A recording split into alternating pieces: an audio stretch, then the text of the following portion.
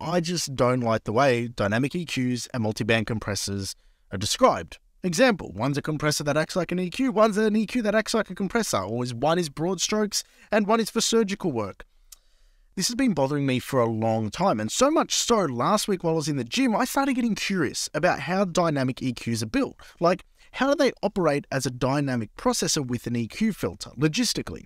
So I sketched out my theory in between my sets whilst training my back, and here is the note I scribbled out. So what I did was then I took that note, went back to the studio, wrote it all out, and it worked. More so, this left me with other questions, like how is a multiband compressor designed?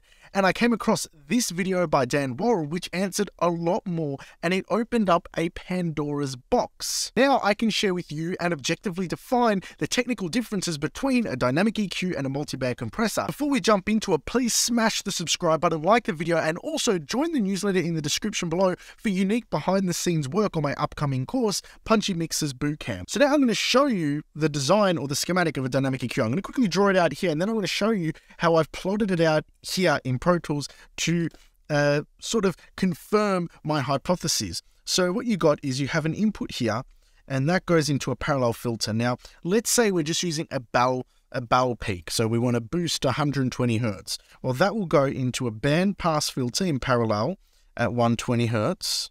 There we go. And then the main signal will go through, and the band pass signal combined with the through signal, so plus, minus.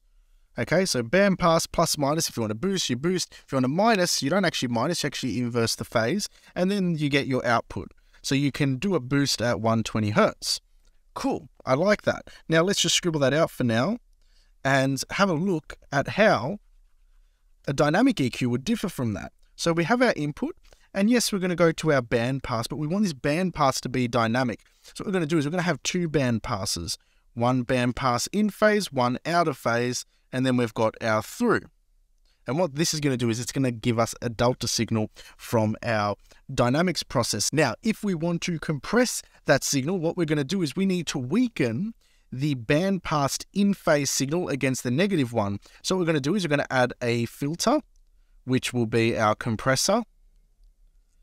And then these two will sum back together with the through and then go out. So we're working parallel. That's going to cause compression, downward compression on that band pass filter when it sums back with the through channel. Now, likewise, if we want to do expansion, where's my little tool here? If we want to do expansion, we basically change that out and we add the filter to here, and then we filter the negative one so the positive one is more stronger, and we get a boost or an expansion at that crossover. So that's dynamic EQ, dynamic. Now, what's the difference between that and a multiband? So a dynamic EQ uses a parallel topology, whereas a multiband one will split the band. So at the start of the process, it will work by splitting the bands out. So you'll have your low, mid, and highs. Then those get processed by a filter. F will represent filter, which could be the compression on that each band, and then they get resummed together, and then it goes out. So this works in series, all right? So that is a core difference in the actual construction of those two processes. One does something in parallel. So if we actually go back to where we were before, if we go back to here where we were before, these parallel filters are only effective when this filter is engaged. So you're not breaking the signal apart and then reconstructing it. It is only effective when the compression is applied. That's great. That is really important to know. So what I've got here to demonstrate this is some white noise. And this is just going to give you the fundamental of the parallel. So here I've got a send, a parallel send to a positive, so it's in phase with the original signal, and a negative where I've rotated the phase here. Now I've got two EQs, exactly the same, band pass ones, so it's just letting that 129 hertz through to work in parallel. Now if I want to get a cut at that 129 hertz, I'll remove the positive signal, and we'll see there's a cut there at 129 hertz. Now if I want to boost at that signal, I'll remove the negative one, and I get a boost at that signal.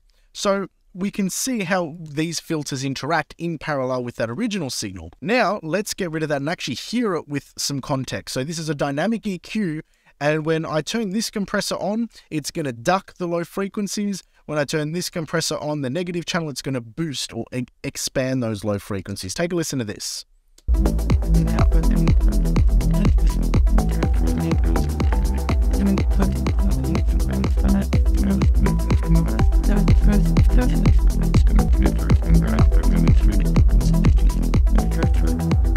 So there, I've got a dynamic EQ that I can expand or compress. Basically, all the filters work in parallel. Now, let's look at a multiband series. And this is just observing the actual differences between how they process signal. I'll mute the dynamic one. Now, what I've got here, and this is a credit to Dan Worrell and his video and how he did it in Reaper, which is much easier to do than here in Pro Tools. I had to create a bunch of buses. So what we do is we filter the low end using a low pass filter. We filter the top end using a high pass filter. And then we create sends separately. They have to be separate, where we rotate the phase. So I've rotated each of these sends. So low rotate, high rotate. It rotates the phase, and then we resum that into the mid channel, which is here. And this mid channel, then we can monitor the mid signal because it's the difference, and it's perfectly in phase. Listen to this. So I've got the original signal, and then I'll put the whole multiband in. Okay, ready?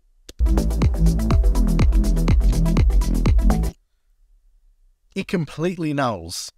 All right, now listen to this. I'll monitor the low.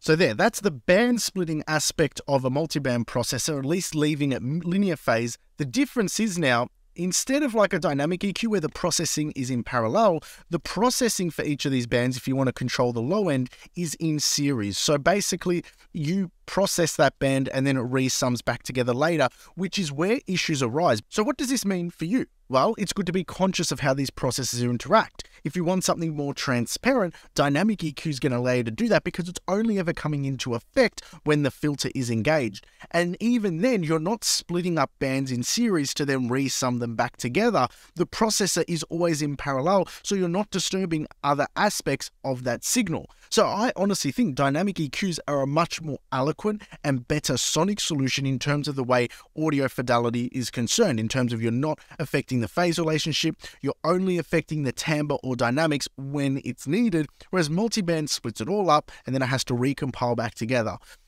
I think there's more use cases where I'm going to be using dynamic EQ in instances where I would have used multiband for this reason. I like the fact that that processing needs to take place in a parallel aspect to the original signal and only ever affects that original signal when it is in effect and I need it. So my trade-off is, yes, there is going to be some phase destruction there, but that is for the nature of the filter that I need to apply, not necessarily inherent in the design or built into the design where I just turn it on and it's already applying those crossovers and processing without anything even going on in the first place. So anyway, that's my video for you guys today. Thank you so kindly for watching. This was a lot of fun for me. Make sure you go check out Dan Worrell's video, actually doing it in Reaper rather than my chopped up workaround in Pro Tools. And until next time, take care.